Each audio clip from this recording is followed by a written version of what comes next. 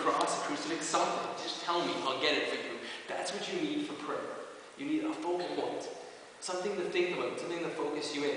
If you're looking for something cool, lifesy.com has wallpapers you can put on your phone or on your laptop that will also do the trick. You need other things such as, secondly, when you're distracted, you have to go beyond ignoring the distractions, pray for them, or already did that one. And the final thing I'm going to say is that you should use different things to draw you into prayer. There are lots of cool tools. The thing that's hard to explain, I go to an ecumenical university, which means that I have 9 different denominations of Christians in my class tomorrow morning. 9 different denominations of Christians.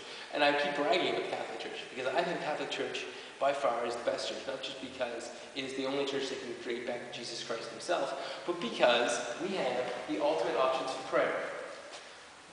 I point to my Blessed Mother and your Blessed Mother, Mary. Marian devotion, because the rosaries can work as a devotional tool. Can I say the scripture? There are all kinds of cool scripture prayers that you can do, and we can teach you. And if you don't already know them, can I say the catechism? One of my favorite devotionals for Lent is to read the in briefs of the Catechism of the Catholic Church. Everyone asks, how can I play Stump the Chump with a group full of teenagers? First of all, teenagers aren't original. Sorry, you guys all ask the same 100 questions. Once I knew the answer to those 100 questions, I read this. And I learned more and more and more about the church. And it became my ability, it became a great gift for me. So that when I run into, when I'm talking to people, my parents, my families, I have the opportunity to engage them. Memorize scripture. Today when I'm going to kick that photocopier, this line from scripture comes to mind. Here it is, you ready? St. Paul says, 3 times I asked the thorn to be removed from my side, but the Lord said to me, my grace is sufficient in you, my glory is made perfect in weakness. So I boast openly in my weakness, O Lord. When I am at my weakest, I am at my best. Memorize school lines of scripture like that, or lines that holy people say. One of the ones that I quote often is, it is a duty and honor of every man to honor every woman.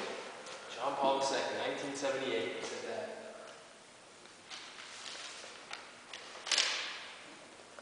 Lastly, if you're ever stuck for what to say and you don't know what the magic formula for prayer is, don't worry about it. Just talk to God. Whatever you say is going to be enough. And if you're looking for something to focus you, then go with a prayer you know. Most of you, if you're like me, most of you are kind of like me in some ways, you know the basic Catholic prayers, the Our Father, the Hail Mary, the Glory Be. Use that to draw you into a prayer. But don't, Hail Mary, full of grace, the Lord is with you. No. Hail Mary, full of grace, the Lord is with you. Blessed art thou amongst women, and blessed is the fruit of thy womb, Jesus. Holy Mary, Mother of God, pray for us sinners, now and at the hour of our death. Amen. Besides just finishing the prayer, did you see the difference? Sometimes we can just ramble through prayers and not think of what they mean. And I do that all the time. I pray like half an hour to an hour before I start my day. And sometimes my weakness is my strength. And my strength is that I get a lot done. And I make checklists and I get a lot done. My weakness is that I just not going to ramble through those checklists. Sometimes in life, it's not about how many things you get done. It's about how well you do those things on the list. Pray for others. Intercede for others when they need prayer. And I hope several of you are praying that I don't go too much longer for this talk. I get that prayer a lot from teenagers when I'm talking. Please wrap it up. Intercede. Seriously, intercede for other people. One of the great models of prayer is the Our Father, which it's in a couple of the Gospels, but I have the translation from Matthew's Gospel. You ready? Our Father who art in heaven, hallowed be thy name. Thy kingdom come and thy will be done on earth as it is in heaven. Give us this day our daily bread, and forgive us our trespasses, as we forgive those who trespass against us. Lead us not into temptation, but deliver us from evil. Amen. Think about that model of prayer. Our Father who art in heaven. Lord, I desire an intimate relationship with you. Hallowed be thy name. Lord, thy kingdom come and thy will be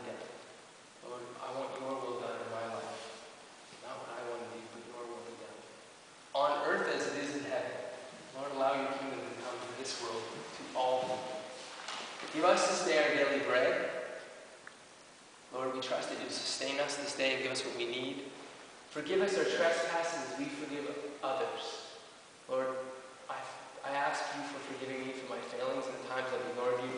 And Lord, I ask that you give me the grace to forgive others who have hurt me. Lead us not into temptation, but deliver us from evil. Lord, lead us out of evil. So I have a million things I want to say about prayer. I want to touch on them rapid fire. It is going to be hard to pray. Jesus knows this. Jesus was man. And when he was walking on the cross, he forgave those who persecuted him. So keep that in mind. Everyone struggles with prayer.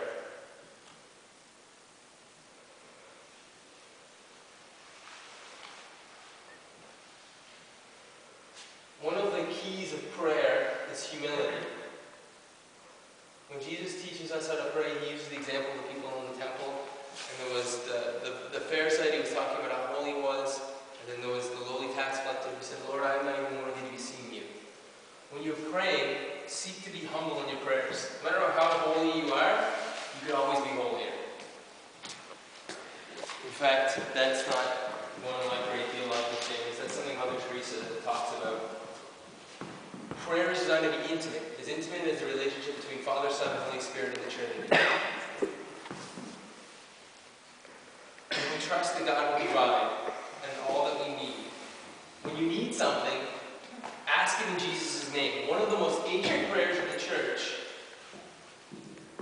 is trusting that God will provide for us, that Jesus saves. And in fact, that is one of the oldest prayers of the church. Because it says in Scripture, whatever you ask in my name, the Father will give it. So when you're looking for, how do I pray? What do I say? Say a simple thing as, Jesus, I trust in you. Jesus, grant. Jesus, not you, my will be done, but yours. And trust that Jesus said, that one's there for you, Matthew, by the way. Say the power in the name. All right. Trust in God. I'm over time, so I'm just going to skip to the last one. It's my favorite picture from Edge this year. The last thing that we need to do is take our prayer and put it into action. And we'll talk a lot more about this the second semester here, Life Team. But the real trick to this is making your prayer last throughout the day.